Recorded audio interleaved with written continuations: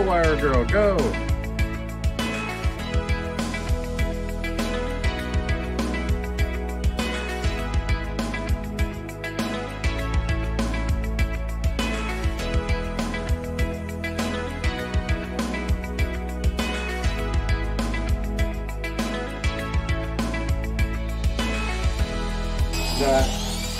All right. I'm trying to stay off the grid. I hear that. All right, so we are sistering some joists here in the basement. We got electrician Shane back here rocking it out, getting some stuff together. Things are happening. We've had electricians, plumbers. My neighbor is over here helping me out with the sistering job. Things are happening at this house, so really exciting. So I gotta get back to work.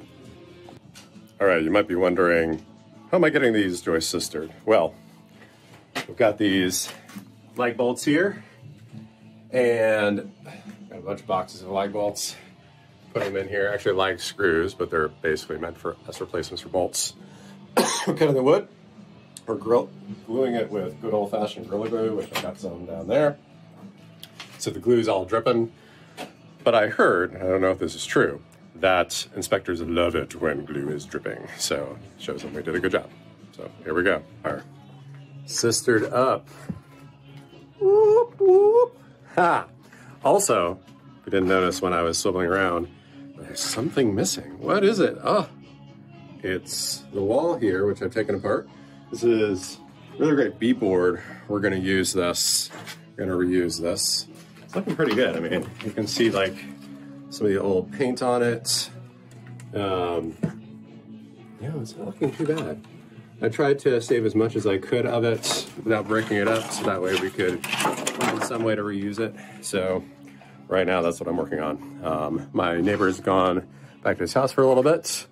So I'm just using this opportunity to do a little bit of demo work. See, this was the warning. This is sort of kind of gross. Oh, sorry to blind you guys.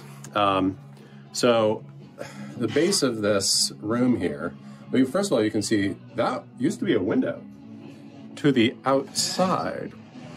So I guess that was the thing. I don't know when.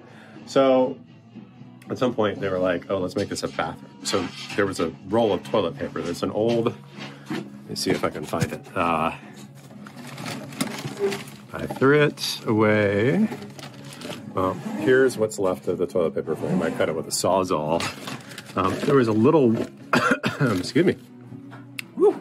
There's a little wooden dowel for the toilet paper holder itself. So the base of this had a door, as you can see there, which I'm just about to take off.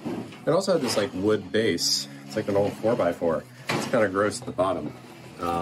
This has been sitting ground contact forever, and it is really funkified. So that's definitely a go away. You can see that where it was sitting right here, it's just crumbling ground.